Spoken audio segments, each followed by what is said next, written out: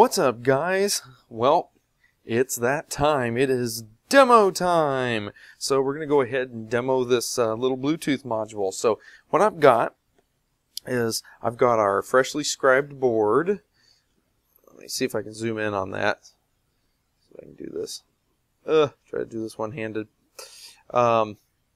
Basically, I've got our, sorry for the bouncing around.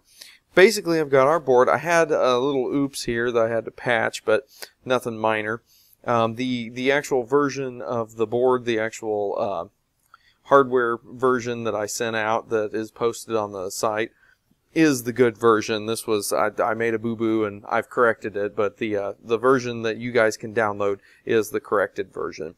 So anyway, so let's take you on a tour of this guy. So here's our Bluetooth module. Okay, that shows you kind of how small it really is. You can see my finger. It is actually, it's quite small. I thought it was going to be bigger than what it actually is. But let's see. Like oh, here's like a standard screwdriver. So there you go.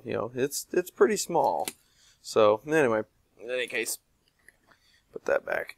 Okay, so what we've got is we've got our two LEDs. I've got a green LED. Whoops. Get my finger out of the way. Got a green LED and the blue LED. Okay, and then of course they're resistors, corresponding resistors. Down here, underneath all of this mess, is the dip switches. And the reason I didn't care about bending these wires out of the way before is because it didn't matter. This one is, I think, a 6, 2, 3, 4, 5, 6. Yeah, this one's a 6-position dip switch. Works just fine. I just use 4 of the 6 positions for this. Then there's the 4 resistors for it. Pretty straightforward. That's all there is to that. And then down here, this other little chip down here, this is the Cypex or Max, depending on who you buy it from, the 232 transceiver chip. So there's the charge pump capacitors, a couple of resistors for some whatever it is, those 1K resistors that are in there for the receive and transmit, as well as I've got down here, let's see if I can zoom out far enough. Well, maybe not. But I've got my RS-232 plug. So I've got it all wired in where it goes. And then this is just one of those, in fact, I think I can show it to you, one of those cheap little USB to RS-232. I actually have a video that shows you how to make one of these, but basically that's what I have. So what I'm going to do now is I'm going to plug it in, get it all powered up, and then I think we'll probably do one of those split screen things, and I'll put the computer screen right down here, so that way you can see the terminal window for the computer screen. And I'll put my phone right here, which will have the app on it that I'll use to connect to this guy. So let me go ahead and get things plugged in, wired up, and we'll be right back with it all. Okay, guys. We got everything pretty well put together. I got my VM box here. What we're going to be doing is we're going to be opening up a terminaling application for this. The one that I like to use is Teraterm. It's one that you can download for free, and it's just basically, like I said, it's just a terminaling software. It's like Hyperterm or whatever. And since Windows 7 does not come with Hyperterm or anything like that, you got to get one. So this one is free. You can download it. I'll put the link in the description. Let's go ahead and run it, shall we? What we're going to do is we're going to monitor a serial port. So we're going to choose serial. We'll choose our USB to serial COM port is the port that we're going to be using. Then we need to go, let's see, we'll go ahead and make this bigger. We'll go up into the setup, and we want to set up the serial port because what we want to do is under the baud rate, we want to change that to the higher one, since I didn't set, oops, sorry, I didn't mean to smack the microphone here. Since I didn't set it to pull it up to a high, whichever pin that was, 6 or 7, whichever one that was, it's going to default to the 115-200. Okay, so I'm going to choose 115-200, click OK.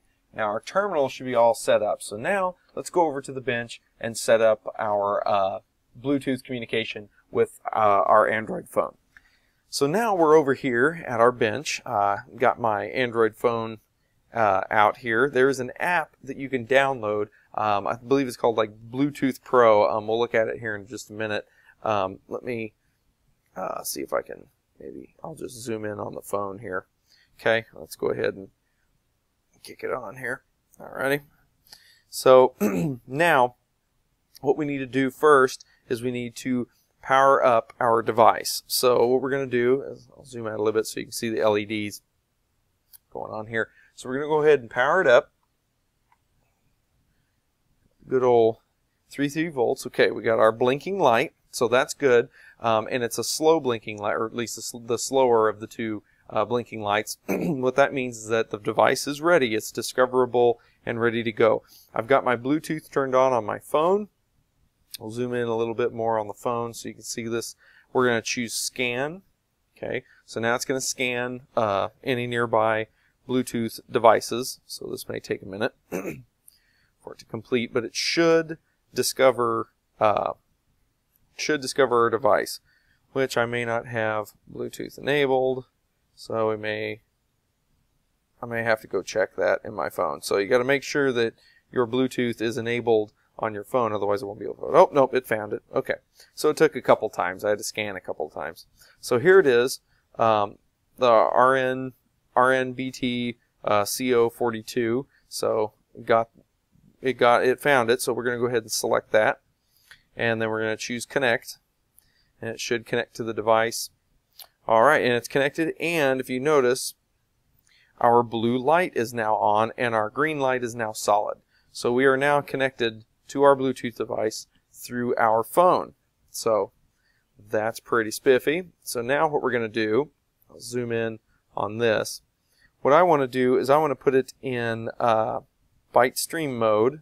Okay, and basically what I can do is I can type in something using the character keypad, and then push send just like a text message, and we should see it appear on the terminal window of the PC. So what I'm going to do is I'm going to kind of back out a little bit. Okay, and we're going to put our PC up down here. Let me scoot this over. We're going to put that up down here. Hopefully you'll be able to see it. I may zoom in and let you guys see it. So let's go ahead and get that going. All right. Okay, so now we're going to type in the famous hello world. There it is. We're going to send that. Whoops, world. There we go. All right. Now we're going to send that to the device. And there it is. So here we'll zoom in on that. All right. So there's the zoom in of the hello world. As you can see, it has hello world on it. So there we go. All right. So let's go ahead and we'll shrink that back down. Okay. So now we'll take and we'll type something else. Let's do how. Of course, it's hard typing with one hand. We'll do how are you. Hit enter and then send. And as you can see, we'll go ahead and we'll zoom in on this one. Okay, hopefully you guys can see this. We see the how are you is now sent to the computer through the serial line, through Bluetooth, through serial into the computer. Okay, now we can go the other way. So we're going to go ahead and leave the computer up here. And what we're going to do is, I believe if you go into setup, I think in window, I can't remember where it's at. There's a way that you can set up the settings on the terminal where when you type, it will show you. There it is, local echo. So where I went is you go to setup, you go to terminal, and the checkbox that's called local echo. Basically, if I start typing in the terminal without this checked, what it will do is it will cause, as I'm typing, it will actually, you won't be able to see what you're typing in the terminal window. You'll just be able to see it if it's being received by what device you're sending it to. You'll only be able to see it on that device. You won't be able to see it in the terminal. So if you want to see it in the terminal, we'll go ahead and choose this local echo and hit OK. And what we'll do is we will say, hello, device, and I am doing good today. And then another thing that's interesting, you can't backspace with this, so I spelled today wrong. How are you? Question mark. Okay, so now let's go ahead and we'll minimize this window and we'll check our device stream. Okay, so let's go ahead and minimize the window. Okay, so now that's nice and small. And check this out. I'm going to go ahead and I'm going to zoom in, so I'm going to get rid of that and we'll zoom in. And if you look at it, it waits to receive all the time. We've got hello device, I am doing good today. How are you? So there we go. Send and receive with the Bluetooth module, the RN-42-DS Bluetooth module. Well, guys, that's basically it for the demo. Pretty cool, pretty fun. I could sit here and basically text message my computer all day through this. It is fantastic. I have not tried any ranges with this. I may post later on, maybe in the comments or something, the ranges. I may try this, put this, clear across the room, maybe put it down here, downstairs where I normally do my electronics, maybe go upstairs in my house, maybe try to go out in the driveway or something, see what kind of range. I think the ranges, it depends. I think it's like 30 and 50 feet or something like that, like 50 feet unobstructed, 30 feet obstructed or something. I can't remember what it actually is, but anyway, that is essentially the way that you communicate with a Bluetooth device and to your PC. Or the beauty of this is, since it's RS-232, you could sling a microcontroller on the end of this and talk serially to your microcontroller through its serial interface. And you could build remote-controlled cars, remote-controlled planes. You could build a remote-controlled sign, something where you could type whatever words you type on your phone and it prints it out on maybe a dot matrix LCD screen somewhere, or world is, you let your imagination fly with this. It's a lot of fun, pretty cool device to play with, and hope you guys enjoy it. I hope you guys go get one. These are really fun. You can buy basically this like already put on a board type deal, but I think it's fairly expensive. It's for the one that's the board and everything put together, whereas you just scribe your own board. That's what I did. I mean, there's nothing fancy about this, but hey, as you can see, it works. Oops, I'm knocking stuff over here. As you can see, it works. So, fantastic. It just takes a little time. Go get yourself some PCB board. Usually it's about 10 cents a square inch or square foot or something like that. I can't remember. It's really cheap for some blank PCB. And get yourself some ferric chloride and you're off and running. Get yourself some gloves and whatnot. Be careful with it. And you're off and running. Scribe your own board. Throw that baby down and you're ready to rock. In fact, I soldered this and it actually was not that hard to solder. I soldered it with just a normal soldering iron. So, guys, I've rambled long enough. Take care. I hope you enjoyed it. Make sure and like, subscribe, share this video.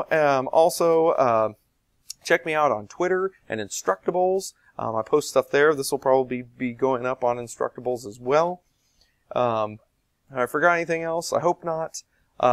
Take care, guys. Please give me comments, likes, all that fun stuff. I love interfacing with you guys. In fact, this is what I do it for, is for all of you guys sitting at home.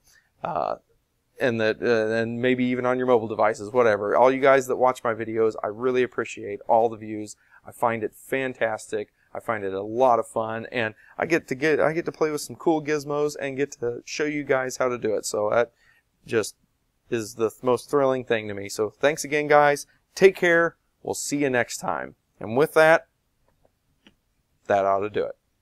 Take care.